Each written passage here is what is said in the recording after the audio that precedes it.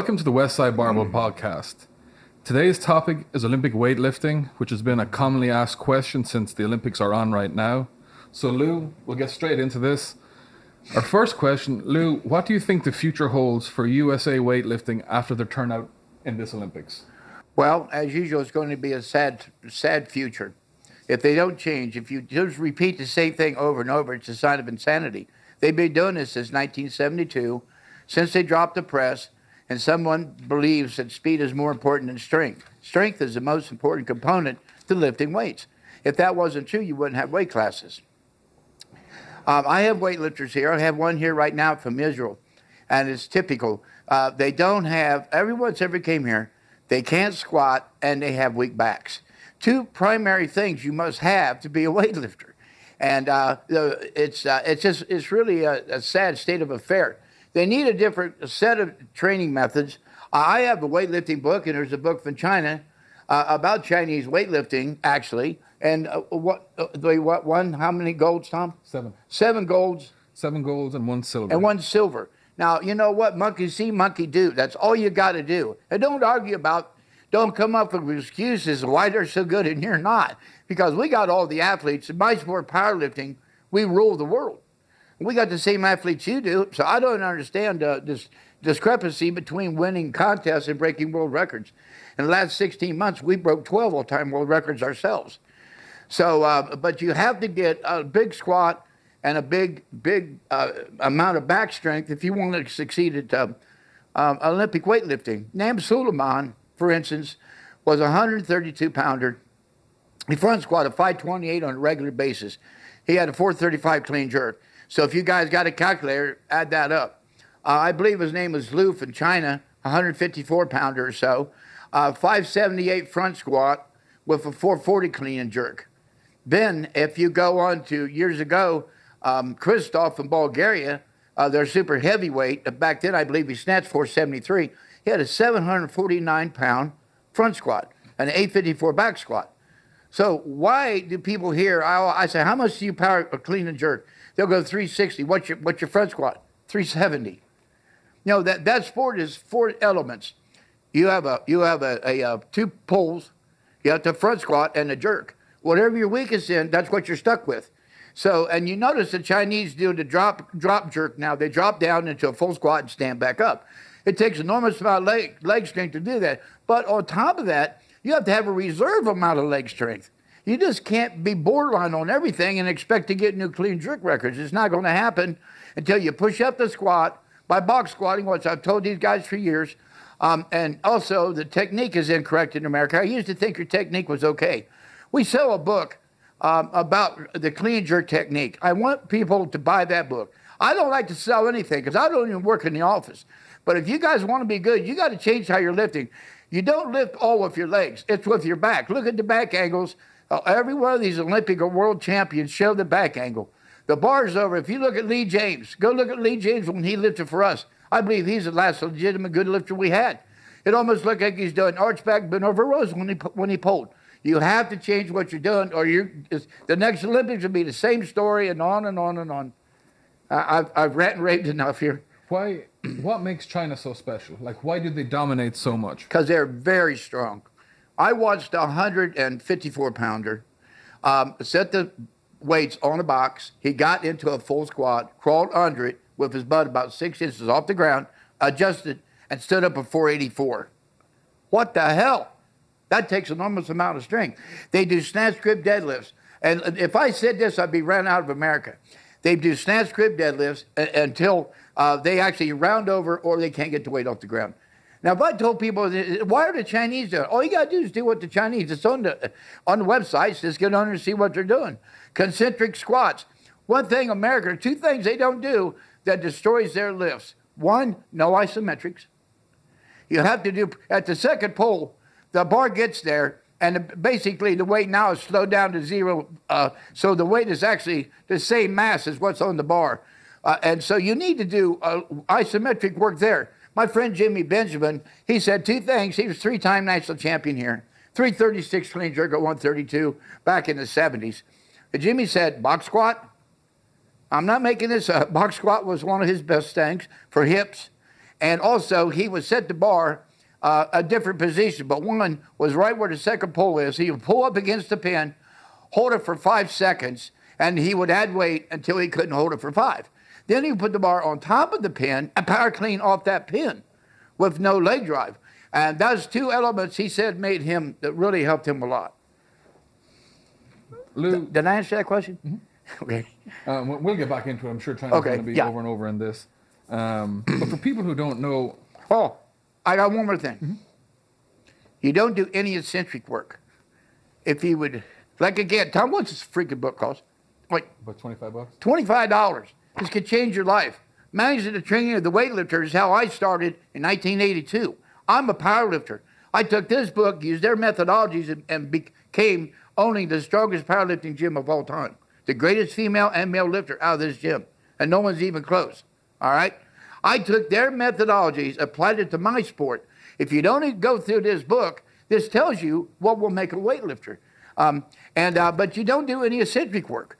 You have to do 10 to 15% of your training has to be eccentric. You just can't catch a weight and fall down. I mean, that's why you can't squat, all right? And when you catch a weight, you need to stop it. This is one thing I really noticed. I have people come here, they'll do a power clean. I don't know what a power clean is, obviously, because they'll catch the bar high, go down to full squat, and come up. Well, when you catch a weight, you want to immediately stop it. The same thing as a def jumps. When you land, you stop, and then you rebound. You want to catch that weight and rebound. And you're missing the whole boat. There's a lot of simple things that can really make a big difference, I think, in your training. All right, next please. Well, to build up upon that, for what people might not know is, what is your own personal experience with Olympic lifting and why it plays such a crucial role in Westside Barbell? Well, I Olympic lifted until after I graduated from high school. I immediately was drafted into the Army. So 2 weeks before I went in October of 1966, I went to a power meet. And I went to that power meet, and I saw 4 would-be IPF world champions. And I said, I've never seen people built like this. I immediately switched sports at that point. But and I have no reason to lie about this. I had a 670 deadlift at 180. You know, I had the biggest toe in the world during 1973, 20 more than won the worlds. 1655. I had a 665 squat, no gear, and a 670 deadlift with no gear, no Olympic belts, no reps, no nothing. All right, I power clean a bar that did not revolve 320. I used the Olympic lifts to help my pulls. All right, and so you got to be immensely strong because I power clean 320 or 180 with a bar that didn't revolve. So you just you got to work like that. Then when you were like even to this day and growing up, what who would you consider the greatest Olympic weightlifter of all time? In our country? Just in general. Well, probably Alexis. He's set 80 world records. And if you look how he trained just like Westside, conjugate system. You know, many weightlifters don't know about the conjugate. They asked me, can I use the conjugate system? It came from the Dynamo Club and over in the Soviet Union in 1972, led by Dr. Medvedev and Verkhoshansky. It worked both for track and field and for Olympic weightlifting. And I followed the conjugate. I was in the conjugate. Bodybuilders do the conjugate. Everybody does conjugate. MMA is a conjugate, if you ask me. You go from kicking to punching to grappling to chokes. It's all switches. One, and you don't get an arm bar, but maybe in the next round you got an arm bar. You go back to it, and that's what the conjugate system is: constantly rotating spatial exercises. And make sure I get into why do you have to max out. Well, that's the next question on here, is what role does maximum strength play in Olympic weightlifting? It plays an incredible role because, I mean, like I said, if speed was the answer, why doesn't a 123 lift what a super heavyweight does? It's impossible. He doesn't have the mass nor the strength. So if you don't have mass, you must be stronger pound for pound. Your relative strength has to be stronger than a large man.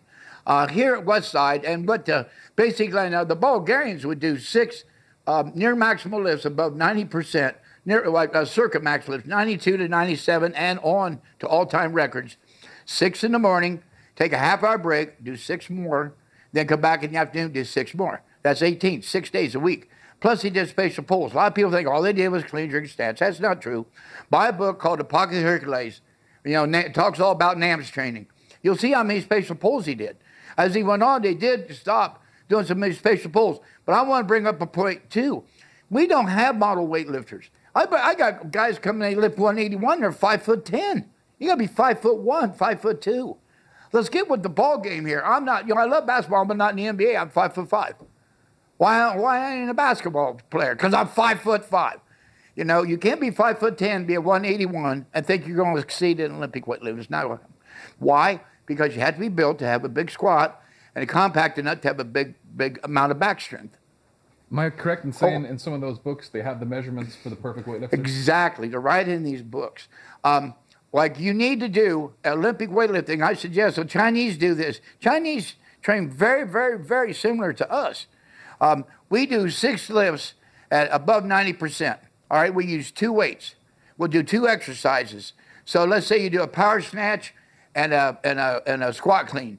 But you work up the first lift at 90 or above, then 90, close a record, and then a record. So that's 3.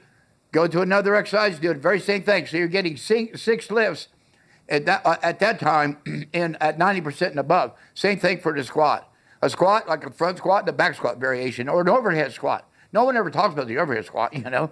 So there's 3 variations that you need to do this with. And by maxing out, because what I notice when I have weightlifters come here, they'll do set after set with 275. I put 285, they can't freaking bunch a thing. Their central nervous system has never been exposed to that extra amount of stimulus. Right now, Ahmed, I wish he was here. I tried to get a hold of him. He's broke every freaking record. He's been here 3 weeks. Broke his power clean, fold clean, push jerk. He's broke all of his records.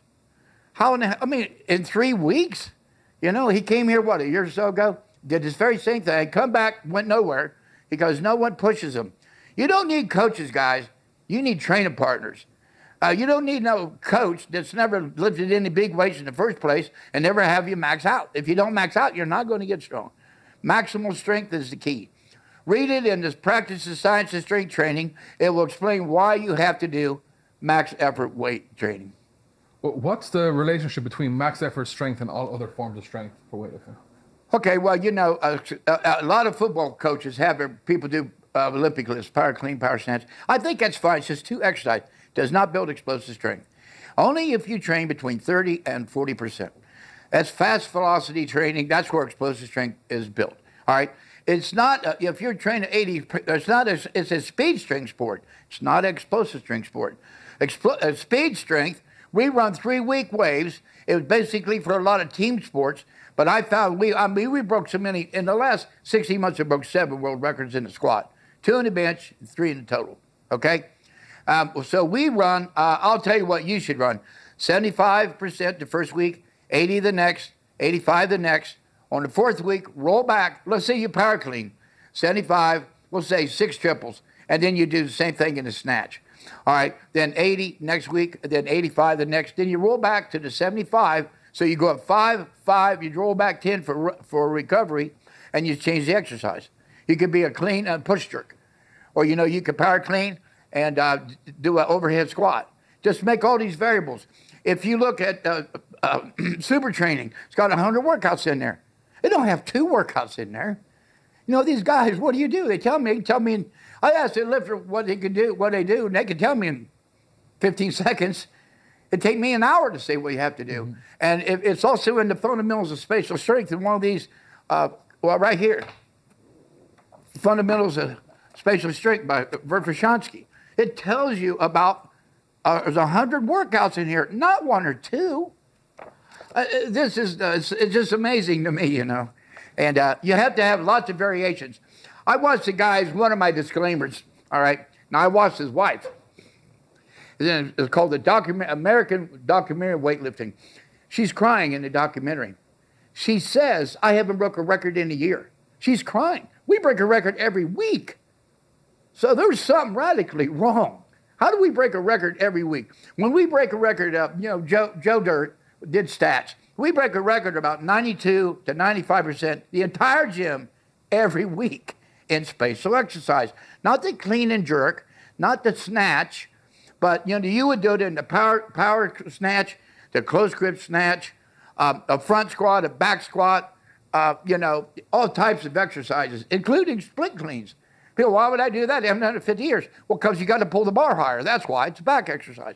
You need to do good mornings. No one does good mornings. I have these guys, I mean, their back is so pathetically weak, it's ridiculous. That's why they stay vertical when they pull. If you stay vertical, you're only using leg drive. I've had coaches come here and say, oh, it's all legs. I go, you're out of your mind. That's why you guys suck so bad. They're lifting bigger weights 40 years ago than they are today. So there's something radically wrong here. Your shoulders must stay over the bar as long as possible. The longer you keep your shoulders like this, more hip snap. If you're straight up down, you got no second pull hips. I hope that makes sense to you guys. You got to be over the bar. Again, go back and find some pictures of Lee James. He's a perfect example of how you have to live. Chuck Noon, same thing. About a 380 squat and 380 snatch, 5-bone clean jerk at 242 years ago. Okay.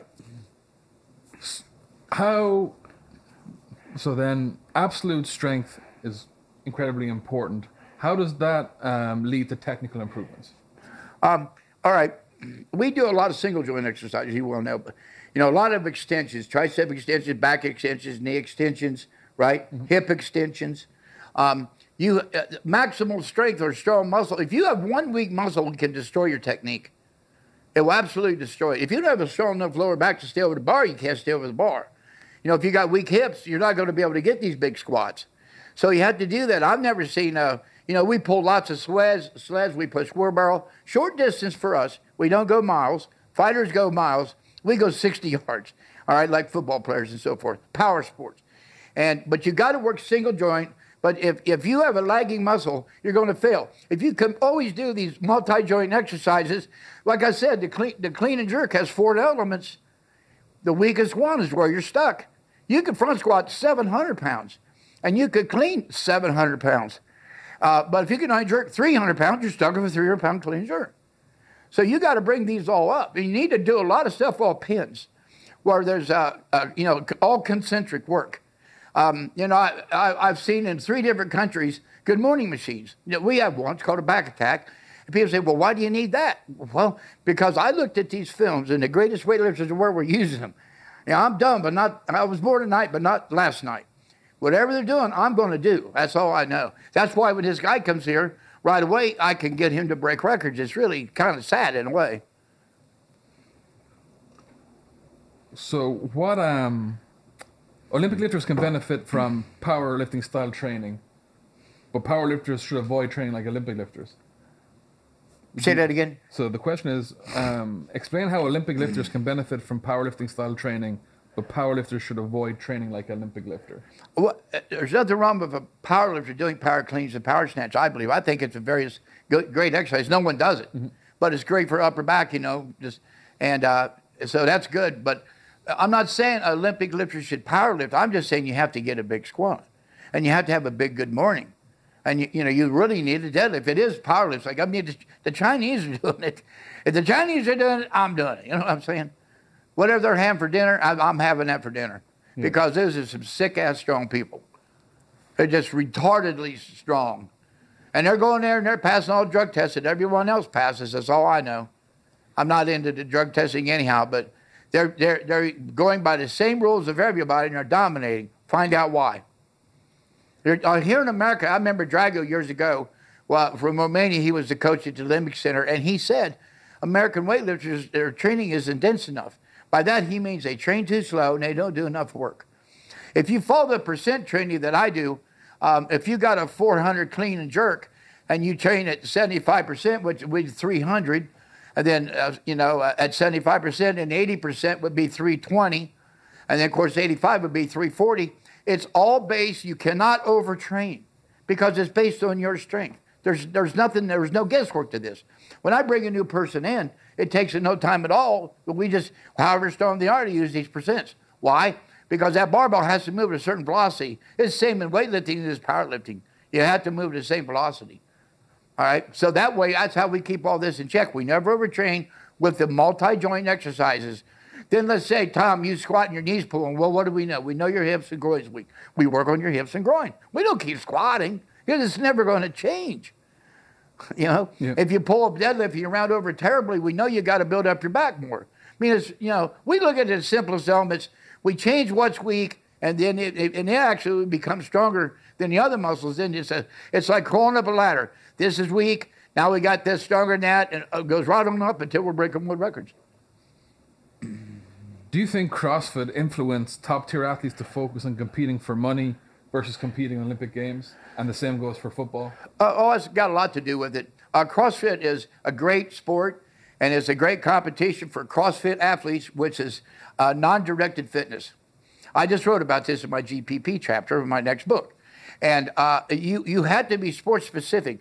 If you're going to train GPP, it must be very close to SPP, what your sport is. All right? It's not going to play, go out you play football if you're going to try and knock someone out, in a fight. It's got to be close. Everything has to be similar. GPP has to parallel SPP. How many Olympic weightlifters have you refused to train at Westside Barbell? Refused? Yeah. Really? They send them here. I bring them. But I mean, it's tough because they're not even like qualified to be a weightlifter. Would you take a high caliber weightlifter? I'd take a high caliber weightlifter, but he actually would need a training partner. What would it take for them to get here? Some decent lifts, and come here because I could take these guys. And I took one kid, Mike Bergner sent me. He had a 300 clean. In 3 months, he did 330 clean. I had a guy come up. I won't say why. I don't want to get into this. He criticized me for writing my weightlifting book. But one of his guys come out of his club, had a 340 clean for a year. In 45 minutes, he did 365 in my gym. I had a assistant coach at LSU, an ex-quarterback, 6'5", with the same lift, 340, and did the very same thing. And he said, "How did you do that?" It was all by bands. 1967, Dr. Medvedev says you must use bands or cords. But because weightlifting is a momentum sport, you have to cut that momentum down. And, like I said, you pick up a weight, it gets up here, it actually reaches zero. That's why you do that. It comes to zero. So what if you picked it up and bands is pulling you down? Then you got to overspeed to get underneath the bar. Also, the squat under is very important. If you use bands, you got to dive on that bar quick. And then as you stand up, see, there's no perfect weight in the bottom or the top. If you used only bands, because of shrinkage, be too light in the bottom, maybe too heavy in the top. If you use only weights, the weights would be too heavy in the bottom, you never get up. See, so you need to use a combination of methods of training, bands with the weights. It does not distort any form. Chico came here to visit me a couple years ago, and I got in an argument kind of with his interpreter. He said, speed is more important than strength. And I said, no, it's not. So Chico said, what are you talking about? And we told him. He told us a story at breakfast. He said that they went to Bulgaria, and they watched the Bulgarians, and they go, oh, my God, that's some of the worst form I've ever seen. It's 1996, if I recall. He said, we're going to kick their ass at the Europeans. Well, they showed up the Europeans, and the Russian opened up in the snatch, and he closed. One lift, he closed. He couldn't get any better. The Bulgarian come out with the bigger weight, of course, does an ugly lift, white lights, an uglier lift, white lights, another one. Strength's more important than speed. It seems... It's not gymnastics, not ice skating. You're not getting perfect 10s here, guys.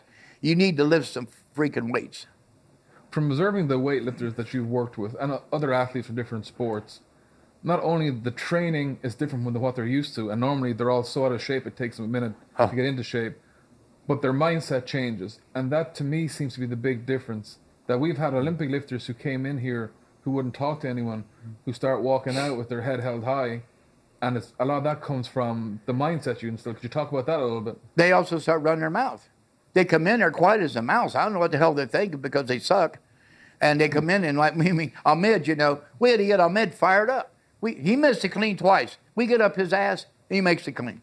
I go, why did you make that? Because now you're putting out, because we're on you. I mean, I'm going like, this is pathetic to me. And so he gets a clean record, but we had to be on him. That's what I watched tape, and the guy's taking the record, and everyone else is sitting there on the couch, just sitting there daydreaming. They need to be helping each other. You don't have any music in your training halls. You're lucky to have a glued ham bench in there. Tommy? What does China have of ours?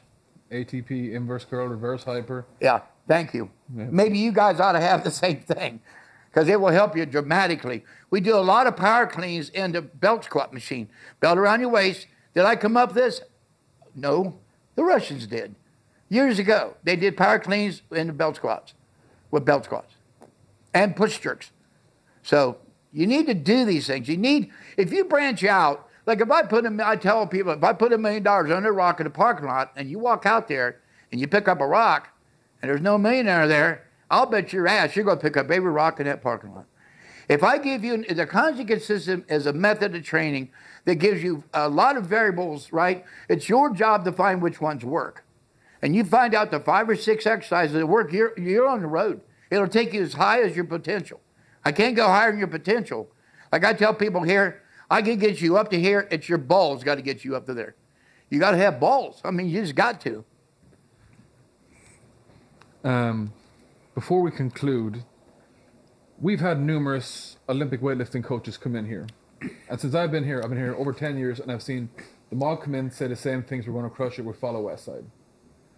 None of them really follow Westside. They try their best, but they don't. What do you have to say to the coaches?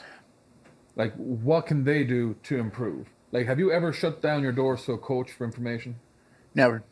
Of any kind. Yeah. But what is the big, why don't they come here, and what can they do? Well, that's a good question, because I know 2 old master sport coaches from the old Soviet Union. They wouldn't let them coach. Dr. Mel Siff wanted to go to Colorado and help them. They refused him. It's Chuck Noon's, I told you about 501 clean jerk, 380 snatch years ago. I said, why didn't you help him? Said, they don't want me to help them. I've heard this over and over and over. Open your doors to people. It's an embarrassment. It's just an embarrassment. I love the sport. It's a great sport. It's a beautiful sport. But my God, you got to get better at it. You know, we win everything in the Olympics. There's nothing we can't win medals in except that sport. And it doesn't make any sense.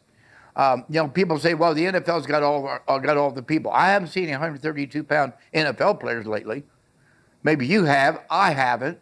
You know, they're out there. Like I said, another thing that kills them, Tom, go to soccer field here in Columbus. How many kids play soccer? 5,000? You know, go play basketball camp. How many got? 5,000? Football camp, 5,000? Baseball camp, 5,000? Weightlifting camp, 5. What the hell? If you don't have a big base, remember what I say? A pyramid's only as tall as its base. You need a base. You got to start with elementary kids and give them medals or something. You know, all you got to do is go to a few schools, donate a set of weights, and some half-ass coach to help them, and then go on to what's the next after elementary?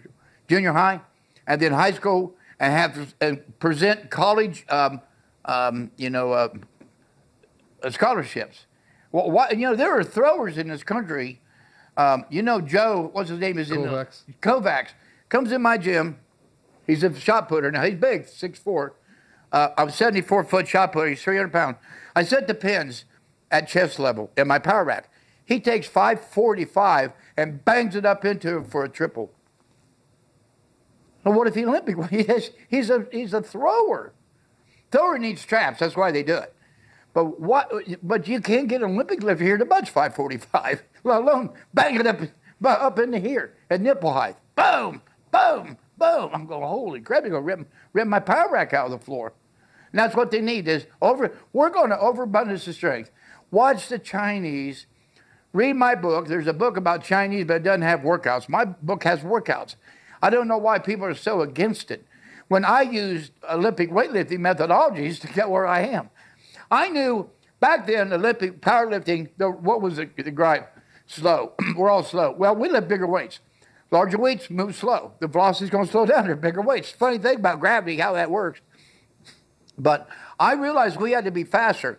I didn't even pay no attention to Olympic lifting. But then I got to thinking one day, they've got to be able to move weights slower.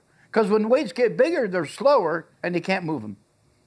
You could just dump 10 pounds and they're dead. They could do, I've seen a guy do 6 triples. I could jump him 10, 15 pounds. He can't even make one.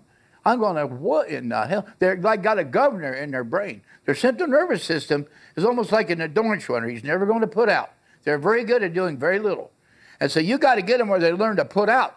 That's why you got to do the two max effort workouts a week, where you're doing 6 on one day, and well, ours is on Wednesday and a Monday, and 6 the other day. The other 2 days are dedicated to speed. We do 25 squats and 25 pulls. I'm asking you guys to maybe do 18 squats, 18 pulls, or 18 snatches and 18 clean variations. Change the variation. Every 3 weeks, change. Because you guys, if you know what the law of accommodation are, there should be a picture of it in a Webster's dictionary, because you do the same thing over and over and over. The only thing that's going to happen, it will get worse. It can't get better. It's impossible. If you spell your name, the only thing you can do is spell it wrong. You can't spell it better. You can only spell it wrong. And that's what happens in Olympic weightlifters. It's the law of accommodation, and they suffer terribly. They don't know how to use weight periodization. All my weights, I don't do 10s. I do 10s and tricep extensions and back raises, not the classical lifts. And why do I do 5s? People ask me in our sport, why do you do 5s? You used to do 2s. Because I can move 5 just as fast as 2. I put out the same force, so why wouldn't I? Now I'm getting greater muscle tension, carrying a bar for 5 reps instead of 2. And like I said, the last 16 months, I have the lightest person, 122 pounds, squat 700. You know, I mean, but seven squat workouts, 2 bench workouts, and 3 total workouts. I mean, that's in the last 16 months. And 2 months from now, we're going to break some more. I hope this isn't the last conversation we're having this. I'm going to assume from the content it's not.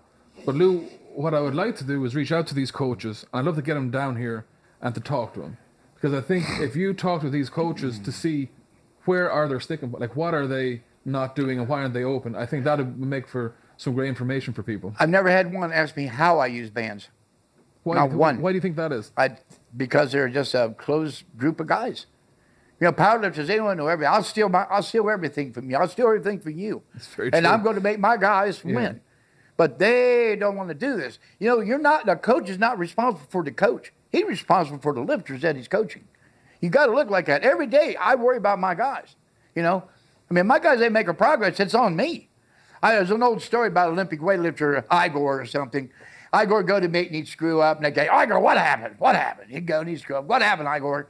Then he got, real good, and he won world championships. And he started coaching. His lifters would screw up, and they'd go, Igor, what happened? It was always on Igor. It was never on the... So it's always on me. I look at it, it's always on me. I don't take any credit for their success, only that they're smart enough to do it. But if they screw up, it's me. The NFL, if someone pulls a hamstring, it's the coach. You can cry your ass off. The coach has got to have enough sense to learn how to train hamstrings, and they don't. That's why I got all the knee injuries. No one's got necks anymore. That's why I got neck injury. It's a different sport. But all they got to do is go back in history and look at football players' necks and train their damn hamstrings. And same thing. You can't be closed-minded. You know, people's going to argue with me, right? They argue with Albert Einstein. And Einstein said, you can win an argument with an intelligent man, but you never win an argument with an ignorant man. And I'll close there. Lou, thank you so much. You're welcome.